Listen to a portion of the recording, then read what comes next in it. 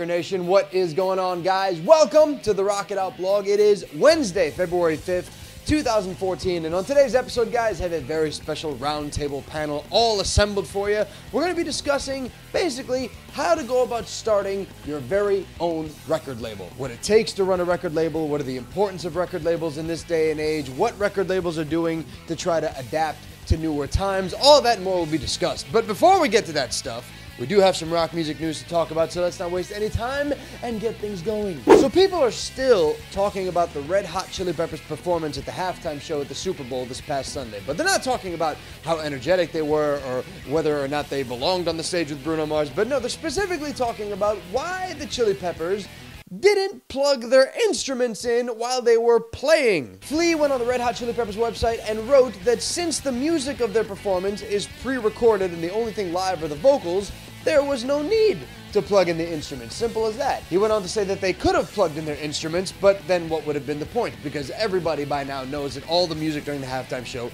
is pre-recorded. So instead of pretending like they were actually playing, they decided to just go out on stage and have fun with it. And I applaud Flea for writing this post. He didn't need to write it because, again, everybody should know that by now the only thing that's live at the Super Bowl halftime show is when you're singing. It's just annoying seeing some music websites and music blogs attacking Red Hot Chili Peppers. Why didn't you plug in your instruments? Even though that same website knows that all the music is already pre-recorded. It's not live. So can we all just move on from this? Can we just come to the conclusion that, yes, Red Hot Chili Peppers, the music during their performance was pre-recorded. Everybody knows it's pre-recorded. It's not live. And let's just move on to something else, because that's what I'm going to do right now. On March 4th, the Brooklyn rock band The Men are releasing their newest album, Tomorrow's Hits. And if you guys didn't hear the first single off this album, Pearly Gates, go and listen to that. It's amazing. And after you listen to that song about 5-6 times, go ahead and listen to the new song that they just released off Tomorrow's Hits called Different Days, which is yet another massive rocker that you can happily turn up on your stereo and just drown in its sound. And I tell you what, based on the tracks that I've heard off this album so far, this album, Tomorrow's Hits, currently sitting really high on my list of top rock albums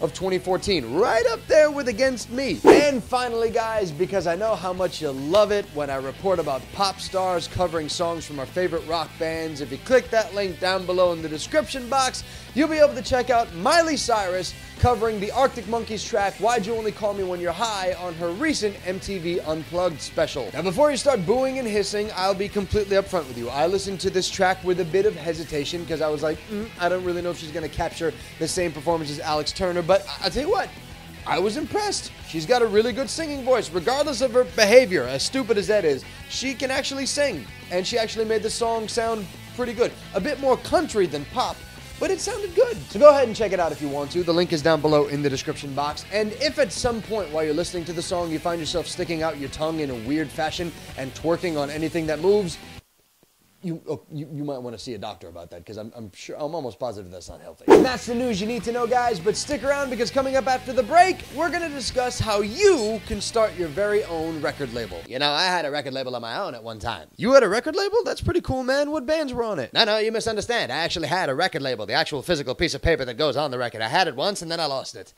Biggest regret of my life, I tell you. I'm sure at some point in your life you've heard somebody say record labels don't matter anymore, they don't mean anything anymore, they're not relevant, bands can handle their own careers at this point. But have you ever actually considered what goes into running a record label and what's involved in being a part of a record label? Well, I decided to find that out for myself. So yesterday, I gathered together the heads of 3 indie labels that are based out of Chicago, Illinois, and we discussed what exactly it takes to run a record label. We talked about whether or not record labels are relevant in this day and age, especially when bands are releasing most of their own music online. We talked about how record labels are involved in the development of bands, and they offer up some advice as to what you can do to start your very own record label. So if you've just been interested in this topic, or you want to become the next burgeoning record mogul, you're going to learn something today. Check it out. I am joined by 3 record moguls, rising moguls in the industry. We have Nan Warshaw, who is the owner of Bloodshot Records. Nan, what is going on? Hey. We also have Tobias Jeg, who runs the label Red Scare Industries. Tobias, what's up, man? Hi, salutations, greetings, thanks for having us. And then finally, we have basically like the new kid in school. We have the man that runs Make Records out of Chicago, Illinois, one Jason Sizer. Jason, what's going on, man? Hey guys. Let's start things off by each of you giving us a brief history, a brief summary of your label, Nan. Let's start with you and Bloodshot. What is Bloodshot all about? Well, Bloodshot started in 1994. It was a hobby that we got lucky and must have done a few things right, and it turned into a business. And we're about to be celebrating our 20th anniversary, which is pretty shocking in the indie world. Bloodshot I would describe as a sound of indie rock with roots inflections. And so the root side of what we do can be everything from bluegrass, acoustic blues, traditional country, R&B, soul. So it's a wide variety of roots inflections, but it's all through the lens of indie rock. Red Scare is from 2004. I was working at a record label in San Francisco called Fat Records. I had been there for a while. I went to school in the Bay Area at Berkeley, and I was interning there. And had worked at Fat for a few years. Started out doing mail order, and which I think is also kind of crucial to any operation, as anybody will tell you. But yeah, I kind of worked my way up from an intern to like signing bands at Fat Records, and at some point, I was like kind of interested in also putting out my own records, and I had lots of friends, and that's kind of the two qualifying factors we have for Red Scare is your band pretty cool, and are you pretty cool? Because you can be pretty cool and have a bad band, or you can have a great band and be not very cool, but we try to get both of those things, and that kind of, I think, describes the Red Scare family a little bit, and yeah, as you said, it's mostly punk rock, indie punk, some acoustic stuff here and there, but yeah, we're in Chicago now, and stoked about it. We launched September 22nd of last year. We have a 15-person staff. We focus primarily on EDM, electropop. We have 4 artists signed to our label now. We have 4 EPs coming out around March 2nd. We have 4 albums coming out later in the year. We are a free music record label, meaning that we don't sell music to fans. We work on a different business model than traditionally seen in music business. We're a group of people that are just thinking music business just a little differently with a lot of the traditional ways it was done before. First of all, how do you even decide one day, you know what, I kind of want to just start a label and put out records on my own because this is what I like and I want people to know what I'm a fan of, and then have that passion grow into something that has lasted now for 20 years? Because it's not easy for a label to stay in business for as long as you have, especially an independent label. Well, you certainly have to be passionate, and so passionate that you can't not do it because there's plenty of easier ways to make a living. So, to start, I think that by doing it organically for the right reasons and being so passionate we couldn't help ourselves, and we were fine working, 60-hour weeks doing it, that's what propelled it. And finding just creative ways to get the word out. Our first release was a compilation, and so we went around town and had, I think, 3 different record release parties on that first release because there were, 12 or whatever. There were more than 12 local bands on it. And, I think remaining frugal has been essential to our success, too, and not overreaching with staff and finding creative ways to get the word out there about the records. And then I want to take this next question to you, Toby. Being someone that started out at another label, were there things that you saw at the label that you were working at where you said, it might be kind of cool if maybe I do it a little bit differently so that the way I handle my business, it's going to cater to a certain type of audience, and at the same time I think it might be a better business model? One thing we've always tried to do is we'll do like bonus tracks for digital releases, or we'll do we put out our records a little early. And I don't know why more labels don't do this, because the band I tour manage, the Lawrence Arms, they have a record on Epitaph, which is a huge indie. And they, their album leaked like 3.5 weeks before, and it's like kids have no choice but to hear it illegally. So my thinking is, if you put it out there, at least for Spotify or on iTunes, at least if people want to pay for it, they can. But if you don't make it available, they can't. And to me, so that's some of the ideas we've kind of incorporated. And again, with the music industry, the way how fast it's changing now, there really isn't. You can't there's college programs for hey, the music industry, here's what you learn, and this is you know, if you could bottle and brand this stuff, it'd be easy, but you can't. It changes like every few months. You know, the world is changing so fast, and I'm sure as Make Records will tell you, you know, there's lots of things you can do right now that are new to get music out. Jason, okay, so your label, your record company, Make, I know you guys are championing this idea of we don't sell music to fans. We try to give free music. How do you manage to sustain your label? How do you plan on keeping it going if music sales aren't your number one moneymaker? By giving away music, they have a greater potential to expand their audience, which leads to more tours, more merchandise.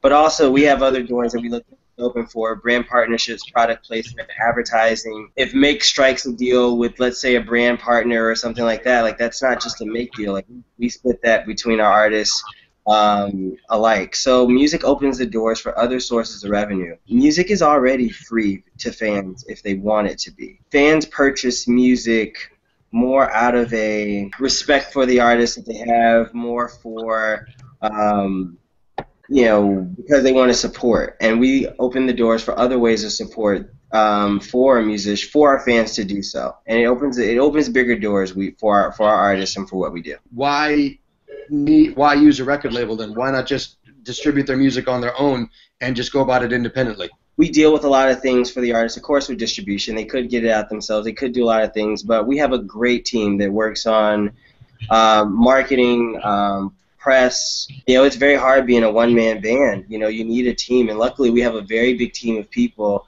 that help our artists deal with a lot of things that, you know, people ignore, don't think about until they come up. Like, we have a very large team to help artists with those things, because our goal is helping them achieve their career goals. So we help deal with that things, and for them, they just get to sit back and create good music. Is it structured as a 360 deal? Are you taking a percentage of these artists' performance income as well? I mean, clearly you're looking to make up the difference in record sales from all the other income sources that labels traditionally get, like placement, you know, film, TV advertising placement, and any things like that. But I guess, are you also collecting a percentage of the artist's show income? Most of our deals are split between our artists, you know, in some fraction or another, in all areas where we do help them. So we do help our artists in relation to touring and scheduling those things and performances. So we do get percentages of those things.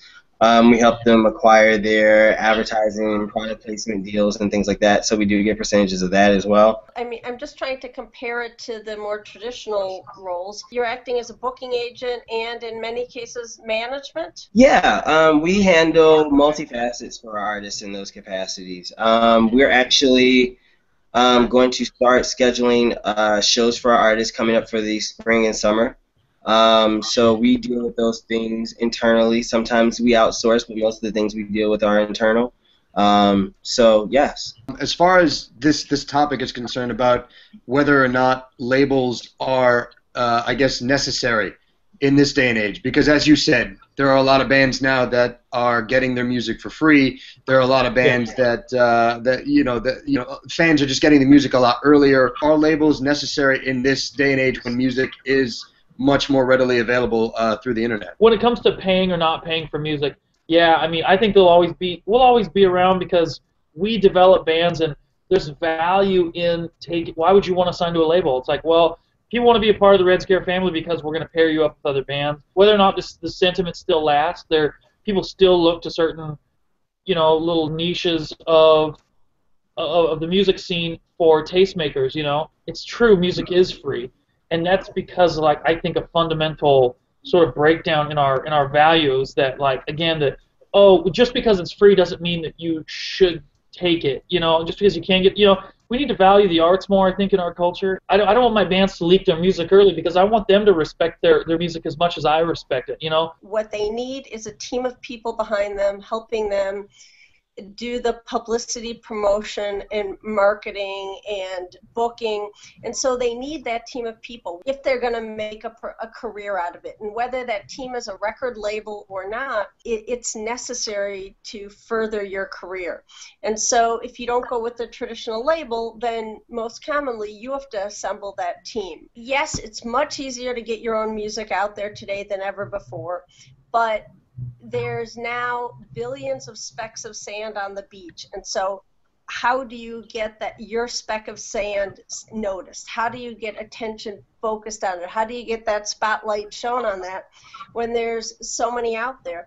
And so that's why you need that team behind you to get noticed. There's lots of different models possible, but the band, the artist still needs all those pieces, all those people behind them doing all the different jobs to build their careers. Why not just have a band manage their own music, and then if they need to get their name out, just sign with a PR company or a publicity company, as opposed to an actual record label? I mean, nowadays, what does a record label offer specifically that a band can't get through somebody to help manage them, or through a PR company, or something along those lines? The first piece of the pie is funding, and you have to have the money to hire all those different people. If you want someone doing doing publicity, someone else doing radio promotion, or whatever the new media is, and someone working publicity along your tour dates, someone doing your booking, all those people have to be hired, and they're not cheap. If you're going to hire an indie publicist,